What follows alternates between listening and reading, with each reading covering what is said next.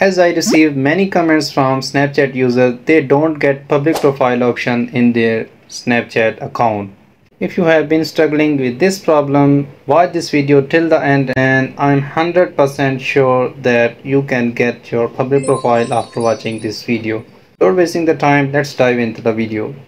The first step is make sure you are using the latest version of your Snapchat app. Outdated version can sometimes cause glitches or missing features. Go to your App Store or Play Store, check for updates and install the latest version of Snapchat. And if you don't get your public profile option until now, then I will guide you to pay attention to the main reason behind your public profile creation, that is the age limit. Snapchat generally requires user to be at least 18-year-old to access this feature.